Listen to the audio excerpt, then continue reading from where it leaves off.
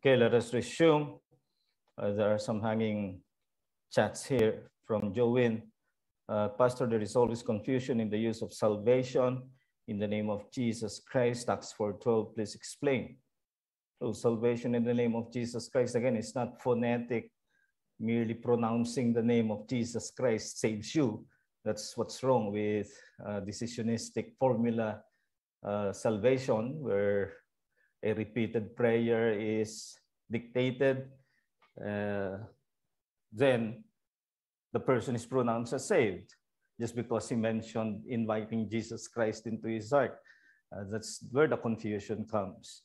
What it is saying is Peter addressing the Sanhedrin is saying that there is no other name under heaven that will save. And by the name, as I've explained, it refers to the person and the work of Jesus Christ. So it's not the phonetic sound of it that saves. It is the faith acceptance of who he is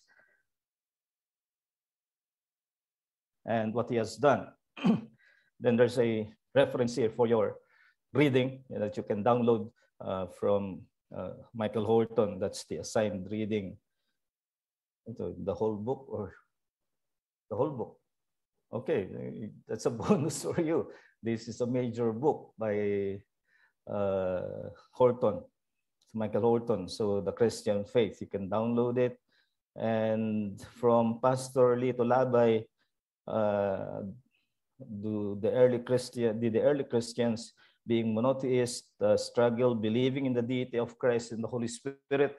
Certainly they did, in the sense that they have a Jewish, you remember my diagram here, they had a Jewish understanding of the Old Testament that included monotheism, and now they encountered Jesus, and with Jesus, there is also the promise of the Holy Spirit, and they struggled, but they accepted and taught the deity of the Father, which was not questionable, but they also taught clearly the deity of Jesus Christ and the deity of the Holy Spirit without any self-conscious sense of contradiction.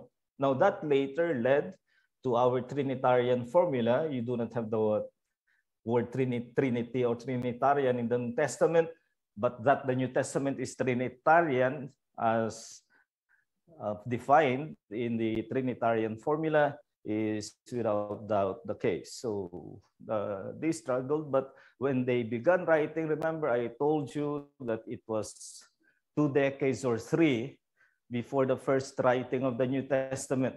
So there must have been struggle before that. But by the time they began writing the New Testament, more or less, their faith was settled. Let us continue now with the Messianic